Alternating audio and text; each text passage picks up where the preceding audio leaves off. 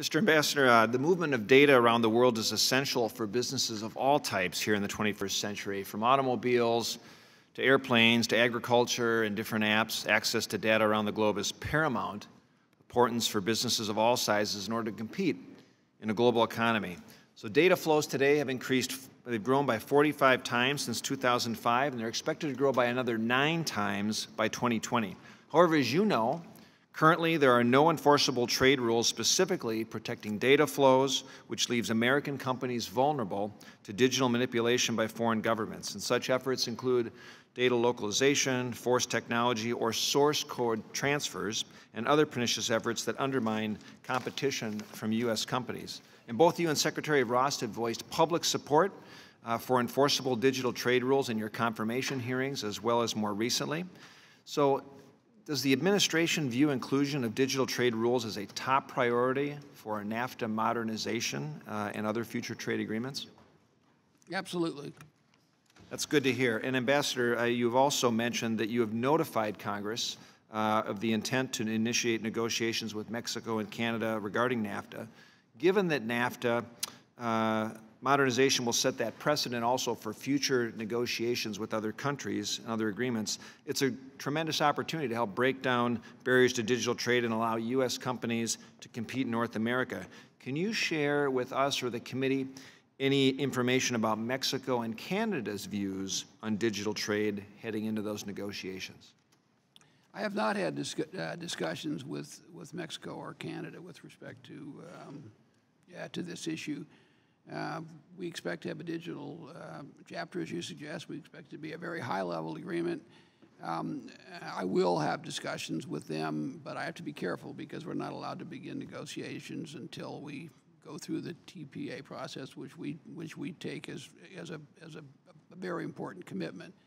Having said that, I guess I would be very surprised if both of them didn't agree fundamentally that we need this. Neither one of them are in the group of countries that are, as you suggest,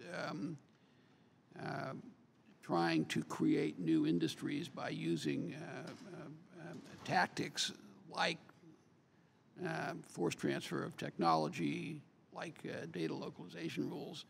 So I'm optimistic that we'll be able to put together a good chapter. But I certainly take it from our point of view that it would be very difficult to pass a NAFTA implementing bill that doesn't have a very high standard digital chapter. Good. That's good to hear. Let me just shift gears real quick. You know, the United States and then my home state of Minnesota is a leader in medical device innovation and growing exports in that area that create a lot of really good jobs here at home and then help improve healthcare outcomes around the world. And other countries now are increasingly taking very extreme and misguided measures to control healthcare costs.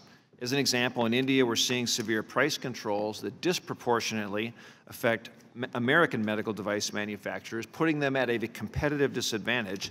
India has also rejected requests by U.S. medical device manufacturers to withdraw affected products from the market and then has announced its intention to impose price controls on additional categories of medical devices. And then another example would be in Italy, where only U.S. publicly traded companies are required to account for expected revenue losses related to a yet-to-be-implemented and highly controversial payback law that would require companies to pay back to the government any medical device spending in excess of an arbitrary predetermined level of spending. And these are policies that hurt American companies and deters these companies from introducing new innovative technologies in these markets, which ultimately means patients are going to have less access to these products. So can you just share a little bit, how will the administration work with India or other foreign governments to ensure that our companies are not being driven out of the market by arbitrary price caps or spending measures that make it impossible for innovative companies to compete?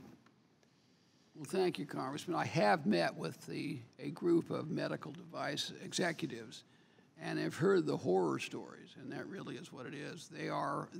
This is an issue that we are raising with India, and we're going to use the Prime Minister's visit as a launching pad to make sure that this gets proper attention. So everything you say we completely agree with. all we can do at this point is raise with them, show the unfairness of them. And this, to me, fits into the category also of things that if you have a big trade surplus with the United States, you should not be doing things like this to the United States. They should be trying to encourage, imports from the U.S.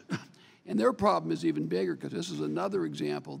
The medical device area is another example where China is now going to move in, has it on their Made in China 2025 list of industries that they want to become world-class in. So this is an industry that I think we really do have to focus on, and we met with them, and we expect to put together an action plan. Thank you, Ambassador. Thank you, Mr. Paulsen. Mr. Martin, you're recognized.